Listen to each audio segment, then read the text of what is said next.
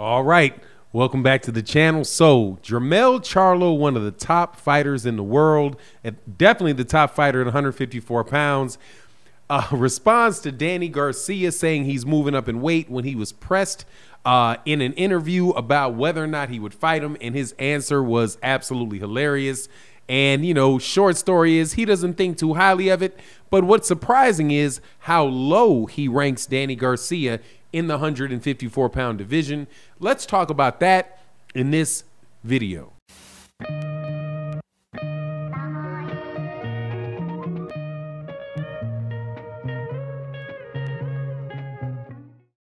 All right, welcome back to the channel. So before we get into the subject matter of the video, I want to say thank you to everybody that supports the live streams and the super chats and the live streams that allow us to promote the fighters that we promote over on the Instagram page. In this video, you'll see up here somewhere or down here an invite to the Instagram channel. Please follow me on Instagram and follow me on Twitter. So Jermell Charlo, the 154-pound champion. I believe he is a top 5 pound-for-pound fighter in the world, and I don't really think that there's much of an argument that he's not. He has dominated his weight class like nobody else in boxing is dominating their weight classes. And that goes from the heavyweight division to the middleweight division to the welterweight division and the lightweight division. We have a lot of champions that we say are, you know, the best guys in the division, the #1 guys in the division. And as a result of being that, they wind up getting placed on pound-for-pound lists by Ring Magazine, pound-for-pound lists by ESPN, right? In the case of Teofimo Lopez, that was the case. When you had a unified champion in the case of Alexander Usyk, that was the case. Terrence Crawford gets 3 belts. He was on there. Errol Spence Jr. has 2 belts. He's on there. And you have Jermell Charlo, who for some strange reason, despite his accomplishments in a stacked division, is completely overlooked, right? In that discussion. So for me, when I hear that Danny Garcia was moving up in weight, I was like, okay, well, that's going to be a big money fight for Jermell Charlo. There's no doubt who the man is in that division. He holds 3 of the major belts. The only other one out there is with Brian Castano. So thoughts immediately go to a fight between Danny Garcia and Jermell Charlo. Now, even though Danny Garcia has not done anything in the 154-pound division, you know, we're all fans of the sport of boxing and know how the sport of boxing goes. When you have built your name up and you have a fan base, you're going to be the guy that is able to get the fights, right? It's just how it goes. The reason why Errol Spence Jr.'s name is growing so much in the sport of boxing is because he has a hometown, a home center in Dallas, Texas, or in the state of Texas that allows him to do so.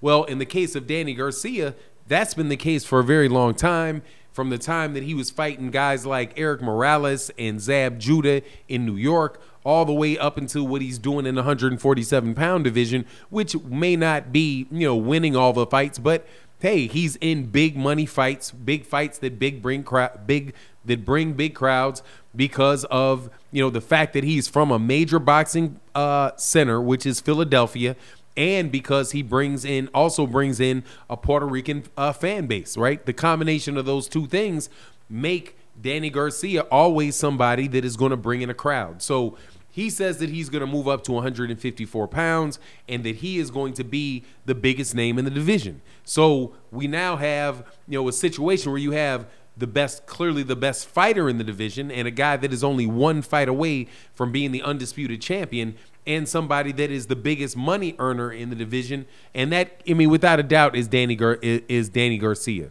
But you know, when he's asked about it, now, you know, first of all, that he's going to take the fight. I don't think that you're going to hear anybody, you know, talking about Jermell Charlo ducking Danny Garcia. So, you know, when I talk about, you know, what he thinks about Danny Garcia, and I don't think that that means that he is being dismissive of actually making the fight. So when he's asked about Danny Garcia, he's like, come on, man, Danny Garcia isn't as good as a whole bunch of people in the 154-pound division. So why would he be considered the best guy, or the guy, I guess the guy that he that he would be fighting? And he mentioned, and I'm going to tell you, man, I don't know if he's right, man, with the people that he mentioned. He mentioned Jeison Rosario, and he mentioned Erikson Lubin. I think that those would be very, very good fights. I'm not 100% sure, man, that Erikson Lubin is going to beat Danny Garcia. I would favor Erikson Lubin to beat Danny Garcia, but I think that that would be a very, very good fight, man, because Danny Garcia is not somebody to be taken lightly, and it's not like he's somebody that's just going to get mowed down. However, I do agree that a guy like Erikson Lubin, with with his skill set, his southpaw skill set, his excellent boxing ability, would have the ability to beat him. I would say 60-40 in favor of Erikson Lubin. And then when he talked about Jeison Rosario, I don't know, man. I don't know if Jeison Rosario, the guy that Jermell just beat to get his hands on I think he was the IBF and the WBA 154-pound champion at the time that they fought. Jeison Rosario, he won the belt off of Julian J. Rock Williams, who got the belt off Jarrett Hurd, right? You remember there was that whole just what do you call it? Just a merry-go-round, or what do you call it when everybody duck, duck, goose? People were playing duck, duck, goose with that belt, with those two belts.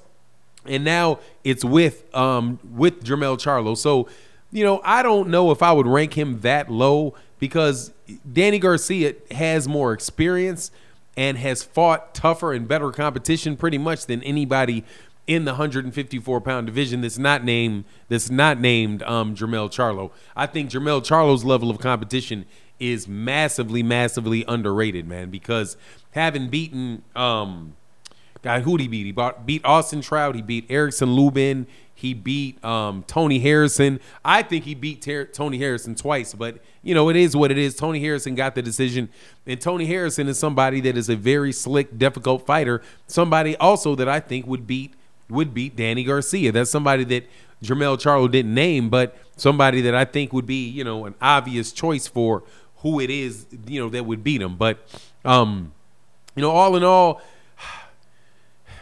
this fight is something that more than likely should happen. Danny Garcia at this stage in his career is not going to just mess around and be fighting a bunch of guys in non-title fights. I don't see that happening for him. What I see happening for him is he's either going to do one or two things. He's either going to get the shot at Brian Castano, which is a winnable fight for Danny Garcia for sure. I think those styles match up. The styles match up very well with Brian Castano and Danny Garcia. Brian Castano, as I've said before in other videos, is a fighter that will be right there and is going and likes to counterpunch. Danny Garcia is a master counterpuncher, and when he commits, and he can really cause some serious problems, man. I would say that I would favor Danny Garcia to beat Brian Castano, and then you'll more than likely see after that a fight for unification with Jermell Charlo, and then in that fight, I don't think that there's much doubt as to the outcome of that fight. It's going to be Jermell Charlo. But anyway, that's my take on the matter. I don't think that it's a fight that should be just disregarded. And I think that it is a fight that monetarily is really going to work well for both parties. Danny Garcia specifically, because it's probably going to be a two-fight path to that fight. But anyway, that's my take on the matter. Please let me know in the comment section what you think about it. Comment, please. Go to the live streams that we do every morning at 8 a.m. And with that, I'm out. Peace.